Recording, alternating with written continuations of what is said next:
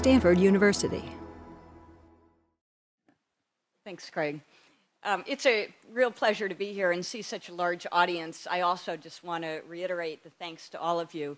It's been such a privilege leading the program on food security and the environment, and really without the intellectual, institutional, and financial support of all of you, we couldn't do it at all. Now, as we talked about, this program is very large. We have about 15 different projects trying to see how can we feed a world of 6.8 billion now, going towards 9 or 10 billion in the future, and not destroy the environment in the process. And I'm not going to talk about all those projects. I thought I would just take one slice, marine finfish aquaculture, and give you a sense of the way we are kind of approaching problem solving in this program. And as we look at aquaculture and capture fisheries, you can see in the solid lines there, the bottom solid line is forage fisheries and the top is non-forage fishery capture. It's been pretty steady at about 80 million metric tons for quite a while now, but the bars are aquaculture, or cultured fish production, which has been rising very rapidly. Now 1 out of 2 fish on your plate are coming from farms. And the growth has just been enormous. Aquaculture has grown 5-fold in the past 20 years, really driven off the depletion of wild fisheries, but also on the demand side, population growth and increasing consumption because of income growth. We've seen a doubling of seafood consumption since the 70s, are really driving the system as well. It's a highly traded product, both capture and farmed. And as much as we like to think about feeding the world, this is also a really lucrative business opportunity. And so our question here is, can aquaculture really solve the problems of depleted fisheries, or is it just contributing to the problems? And there are a lot of environmental challenges in this industry. For example, the use of marine resources as feed ingredients for aquaculture, the escape of these cultured fish into the wild, breeding and competition with wild fisheries, the spread of diseases from farms or parasites like sea lice to wild fisheries, and then the demise of wild fisheries as a result, pollution. And then if we really are going to scale this up and feed the world, on aquaculture, what does that really entail? And so our approach more generally in the program on food security and the environment has been threefold. One, we convene different groups of experts to address specific problems like these addressed above. We do a lot of survey and field studies in specific countries. And we also do a fair amount of modeling work, and I just want to give you a glimpse of each of these in the context of marine aquaculture. On the feed issue, for example, what we've seen in the fishery sector is we're fishing down the food webs. We've gone from swordfish, tuna, and so forth, and increasingly as a proportion, we're seeing more and more of these small fisheries like sardines, anchovies, and so forth, comprising a larger share of the capture of fish catch. And meanwhile, we're farming up the food chain, meaning we're going from catfish in the southern United States up to farming salmon, which requires fishery inputs, or ranching tuna, which requires a lot of fishery inputs for feeds. Salmon, for example, the most recent figures show that 5 kilograms of wild fish are needed to produce each 1 kilogram of farmed salmon. And so, we're really, it could be depleting, and particularly as we as consumers demand long-chain omega-3s that are coming from these wild fish inputs. So this is a case where lately we've convened a group of experts on this topic. This group is comprised of fish nutritionists who have worked with the aquaculture industry, experts on plant-based and animal-based proteins and oils, people who have done research on genetically modified oils that could substitute for what you get out of sardines and anchovies. And some of these people actually have been my largest critics in the past, and it's such a contentious issue what the real numbers are and how they can be used in policy. My approach was to convene the best and the brightest in this group, even if they are my largest critics, and say, can we agree on these numbers? And this was work that was published in the Proceedings of the National Academy just in September. And what we found as, and we really had fun doing this, but what we found as a group was that because aquaculture volume is increasing so enormously, despite improvements in feed inputs, we still have increased demand for feeds, and that's going to go on into the future. And so our goal was to review all the technological advances in research, the different management approaches that could be used, really with the target of reducing any kind of demand on the marine resource base as aquaculture grows. And we also knew that from a policy point of view, we couldn't just target aquaculture. We had to think about ecosystem management of forage fisheries, because if aquaculture is not using these fish, livestock is going to be using this fish.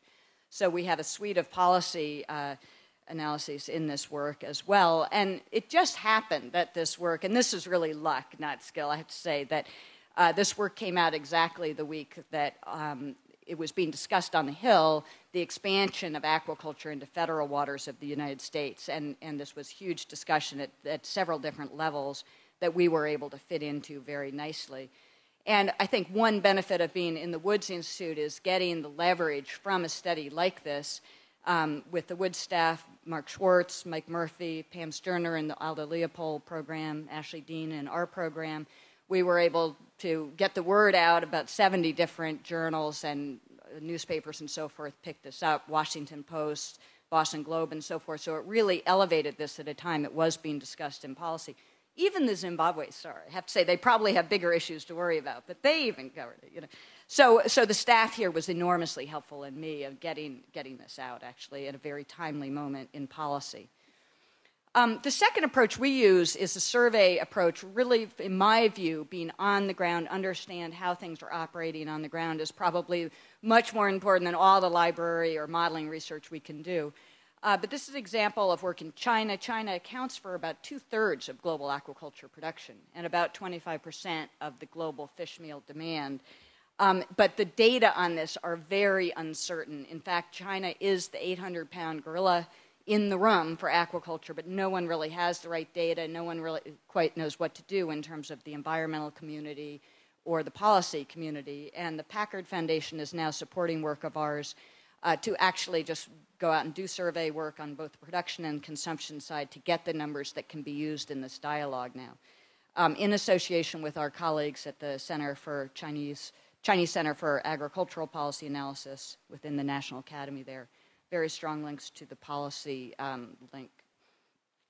Another survey that we're doing is in Chile. Chile is now the largest, well, had reached the status of the world's largest salmon aquaculture producer and was just so bent on productivity growth and becoming the largest producer that it was completely unsustainable and collapsed almost entirely due to a disease outbreak, infectious salmon anemia.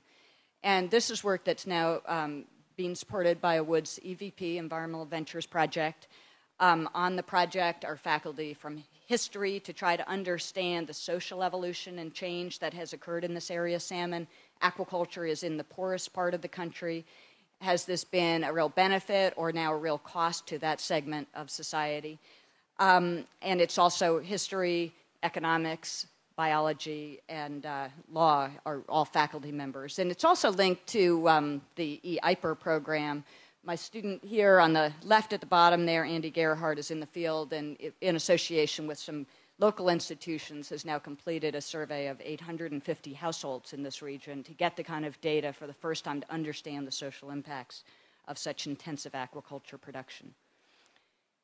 In the last prong of our sort of problem-solving approach is doing modeling work. And if we think about just all the nutrients and chemicals that come out of these open net pens, feces, other waste into the ocean, you know, the solution really in the past has been just dilution is the solution. But the question is, will that work at any scale? You know, you might have one pen that's out there, but once you start scaling up, are these just sort of feedlots of the ocean now?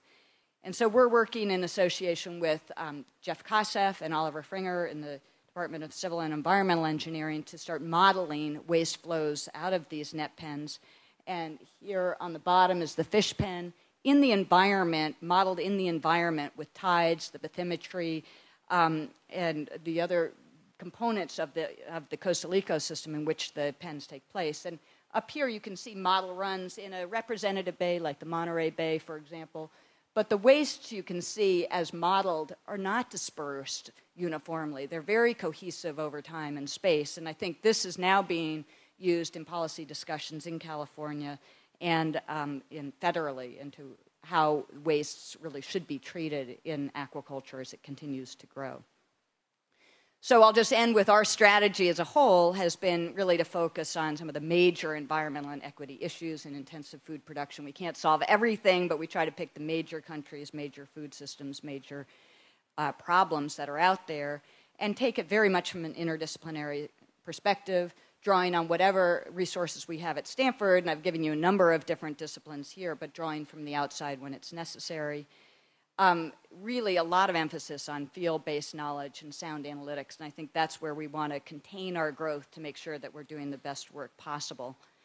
And that has policy relevance. We've been involved in a lot of discussions in aquaculture, in California legislation, as well as federal legislation, and are moving into policy discussions in Chile and China, for example.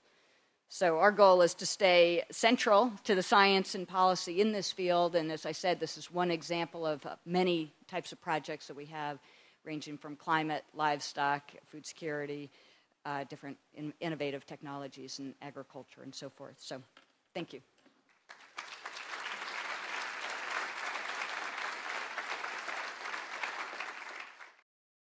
For more, please visit us at stanford.edu.